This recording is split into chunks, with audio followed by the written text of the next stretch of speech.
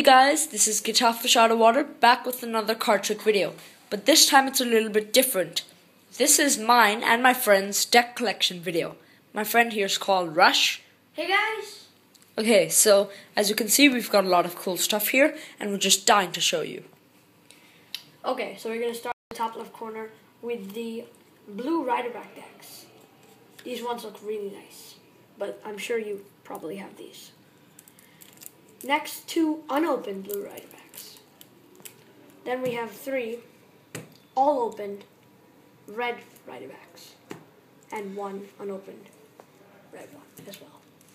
Next we have a Bunduggery deck. This one is really cool.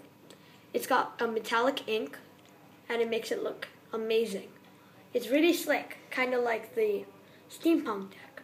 It's a bit slippery, but overall the handling is pretty good. And this is one of my preferred decks. Next we have the Tattoo deck. This one has a horrible handling, but really if you're a deck collector, you'll love this. It's got the most amazing design. Each suit is a different color, and that makes it all the better. Next we have Dan Harley's Cartoon. This is a trick deck, but I really enjoy it. There's the Cartoon 2, which is a different animation, but I prefer the Cartoon 1. So if you're looking to get one of these trick decks, I suggest this one. Next we have the Raiders. There's a white Raider and a black Raider, both opened. And next we have the Carnival Doze deck. This is a one-sided deck, unfortunately, but it's got a really nice old kind of theme to it, sort of like the Illusionist 1800 series. But it's got an overall kind of a same handling as the Steampunk and the Bunduggery deck. Next we have the Alchemy 1977 England deck. Now this one I'm just going to take out for you to see. This is a really cool deck. It may not handle so well or fan any well, but each and every card is different, and I really like that about this deck.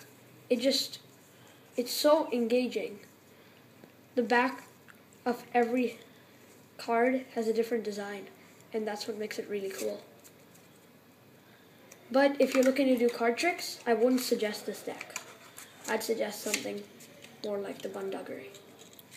Next we've got the Ultra Gaff deck. Now for new people, those who are new to cards, you might think what a waste of money. But overall, the Ultra Gaff is an amazing deck, and you can do so many tricks with it, fool your friends, and have a good time overall. Also, in a while we will be releasing some tutorials to some of the Ultra Gaff tricks, so if you're looking for any of those. Next we've got the Bicycle Limited Edition white deck. There's also a blue version, but I prefer the white one because it adds to the design and I think that it's much better. And the Bicycle Limited Edition deck handles amazingly well. Even after, 3 months, it'll fan amazingly. After that, we've got 2 Arcane decks. They're both black and they're both opened. I'd prefer the black one to the white one because the black one gives it a more mysterious and deceptive look, which is what I was looking for when I bought the Arcane deck. Next, I've got one of my favorite decks, the Artifice Green Emerald version 2 deck. Now, this has a white border to it, as you can see, and I think that comparatively, it's better than the blue Artifice deck, which is version 1, as you can see. The version 2s look much better in giant fans and overall, and I think that the green emerald looks better than the blue and maybe the red. After that, we've got 1001 Aladdin decks. As you can see, the back designs are really good, not one of my favorites, but one of my preferred ones. And they're the 1001 Aladdin's deck, and they have a linoid finish like the Split Spades deck and the Tally-Ho deck. Later we've got B deck. It's my only B deck. This is the normal club special B deck, and I think that the cards are really good for Pharaoh shuffles, but that's just my opinion. Next we've got 2 ghost decks. One of them is the black one and the other one is the white one. I would say that you should get the white one because the white one makes it look all the better, and also the black deck gets, it gets scratched, and you can see the scratches, which make it look very unfashionable. Next, we've got two green decks. One of them is from Magic Makers Inc., so it's basically different from the green Riderback deck, as you can see. And the fronts of the card are green, whereas for the green Riderback, it's white. And I think that the red of the green Riderback front contrasts really well with the back design, which makes it look amazing. And it's one of my favorite decks in terms of looks. Next, we're continuing on with the mini Tally-Ho decks. I don't think you've ever seen these before, because throughout YouTube, I haven't seen anyone do a review of these. These are personally one of my best mini decks, or rather my only mini decks. But they're really, really, for a mini deck, this is amazing, because it will fan, horribly, but it still will fan, and it will spread. The spread isn't too bad. Here, I'll show you one on this. And also, they're really small and cute, so I love them. The spreads sure are amazing for a mini deck. Also, to look at the box, it just looks so much like the actual Tally-Ho deck that it's really cool. And I love this deck. I also have two red ones. All of them are opened, so one blue and two reds. Next, I'm continuing on with probably my favorite deck of all time, the Gargoyle deck. Now I'm going to take this out because I really want to show you guys this. It's got a metallic ink, just like the Bunduggery deck and the Steampunk deck. It's really cool. As you can see on the backs, it's got a silver. I'm not sure if you can see that. And it's also got a black design on the picture cards, which makes it all the better. And especially when you're showing people, it's amazing. Also, the pips are red, which makes it even better. And the back design isn't so bad either. So these are probably one of my favorite decks of all time. Next, we're going to continue on with the red standard decks. These, I would say, are worse than the Riderbacks because their ink isn't as full and the cards are a bit small compared. Next, we have the Levitating Card deck. This isn't really an actual bicycle or any name branded deck. This is one of just a random deck made by some people. This, as it says, Levitating Cards, is actually a stripper deck, but it's pretty cool. It's bridge format. Next, I have two airline decks. These are just normal playing cards you can get anywhere. And then in here I have a deck, which is a bridge deck. Now, I think they're 100% plastic, I'm not quite sure. But if you're looking to do any gaff tricks where you have to break a card or something, I usually use this. Next, we've got some gimmicks. This is the improved floating match. It's very deceptive, and the new and improved version makes it look all the better. And you can even stick your finger right through and just make sure that it just stuns the audience overall. Here we have the Knockout deck. Knockout deck is one of my favorite trick decks, apart from the Ultragraph. But the Knockout deck, the effect that happens is you spread a deck and it's all normal, but then you spread it again and it's the Queen of Hearts. And there's a couple other formats of this. You can change the color of the back.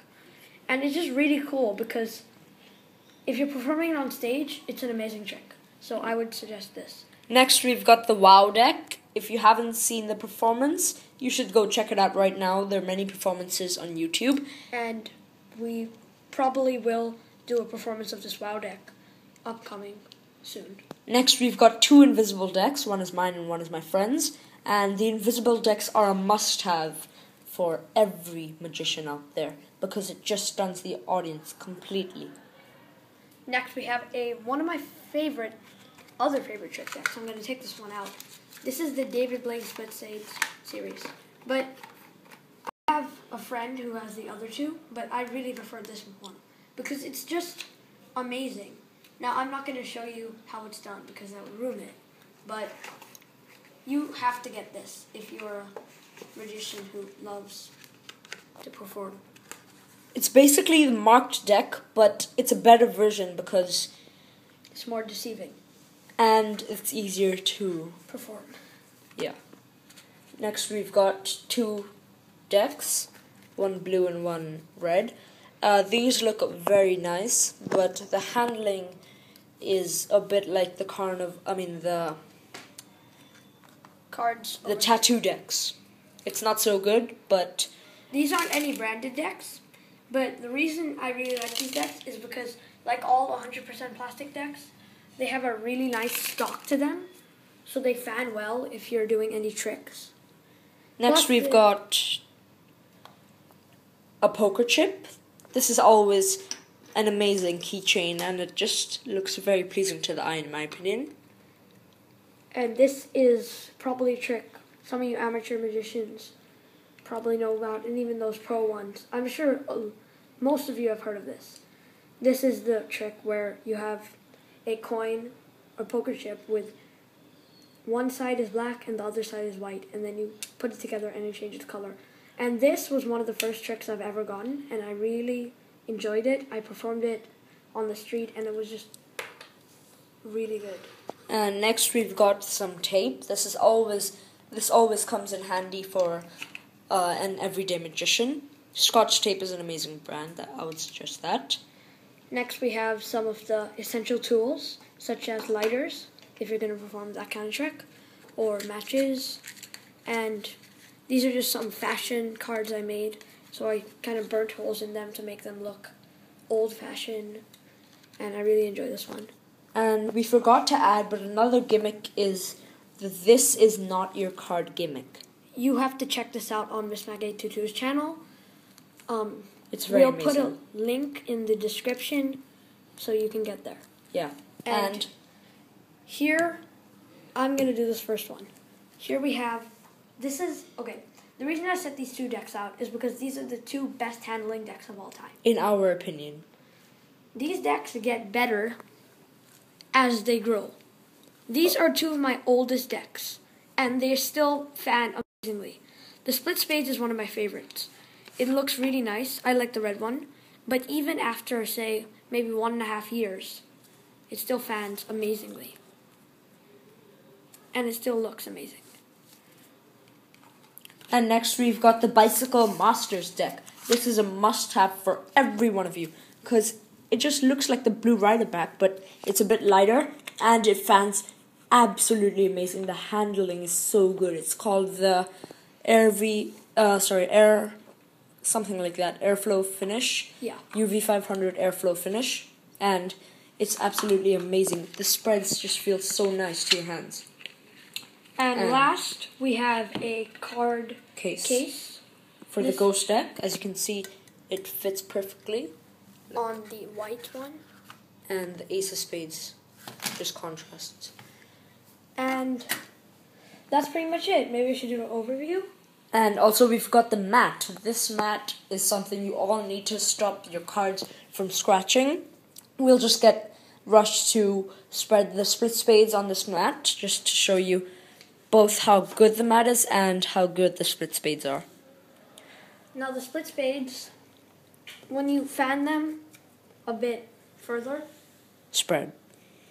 It looks really nice. And if you're like a professional spreader or someone who can spread really well, unlike me, it looks even better because these sides are all even and they look really good. It's one of my favorite decks. I think it's in the top 2. Also, both for look and handling. Another note, if you're going to buy mat, if you want to buy mat, I would suggest to not buy one without the case, because the casing for the mat is very important. You may not think it, but dust will collect wherever you keep it, and no matter how carefully you keep it, it will always get some dust, and that kind of ruins it. 15 minutes and we're off. See you for next time.